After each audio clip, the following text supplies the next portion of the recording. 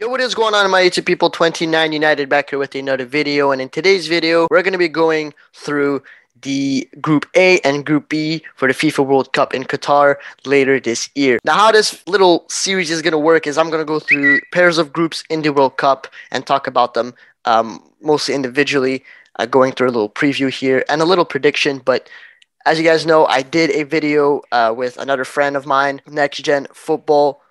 So I'll put that link of that video in the description as well, so you guys can go check that out. This series is going to consist of me talking more in detail about these groups and countries, about their players, and what I think is, essentially going to happen. Let's start with Group A here: Qatar, Ecuador, Senegal, and the Netherlands. A lot of people think Netherlands are going to absolutely smash this group. No hesitation. I think it's going to be quite the contrary. I'm not saying they're going to struggle, but I do think it's not going to be as easy for them to beat every single team. I actually predicted that Senegal go first, Netherlands go second, Ecuador third, and Qatar fourth. I still stand by that. People are going to underestimate Senegal quite a bit. Senegal coming after a huge AFCON win and obviously their qualification against Egypt as well. I can't credit them enough for what they've done. As for the Netherlands, I think they're still going to do what they have to do. Ecuador, so I think they're going to be third in Qatar. As much as I want them to do well to represent Asia, even though they're the hosts, I just don't see them do well. Although in 2018, a lot of people did say Russia wouldn't make it, and they still did. You never know what the hosts in the FIFA World Cup. Now, for Qatar, the player to watch, in my opinion, would be Almoz Ali,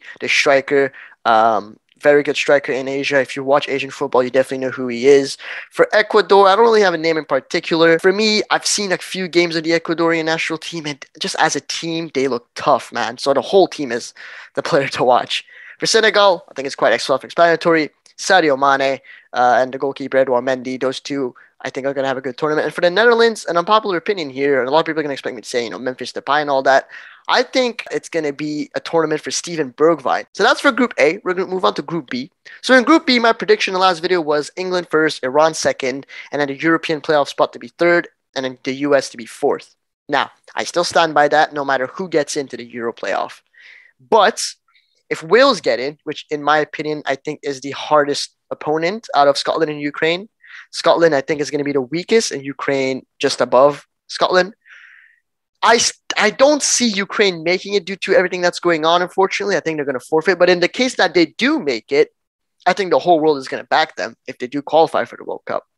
Iran is going to be the one that's going to cause the most problems, I feel like. And I'm not saying that because I'm Iranian, but because of what we've seen in the past few World Cups. Now, player to watch for England, I think it's going to be Harry Kane still. He had a fantastic World Cup back in 2018. I still think he's going to have a good World Cup in 2022. Hopefully not against Iran. For Iran, the player to watch just has to be Mehdi Taremi. I think he's been fantastic for international and club. And we've missed him a lot during the qualifiers. And just a funny stat for you, Mehdi Taremi was actually the top scorer of the Asian qualifiers despite missing 4 games. Despite missing 4 games, that is huge. And despite that, he was still first. Now, for Wales, the player to watch, Gareth Bale. For Scotland, I think it's going to be the defense. The defenders are going to be the players to watch. For Ukraine, I haven't watched Ukraine play much, but I always had a little admiration for a player called Viktor Tsigankov. I hope I pronounced that well.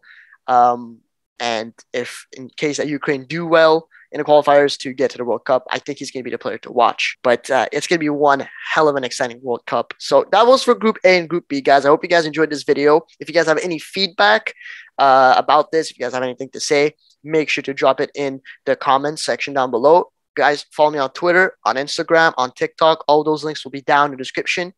And like I said, if you guys are new, smash that sub, click on that like button, and I'll see you guys in the next one.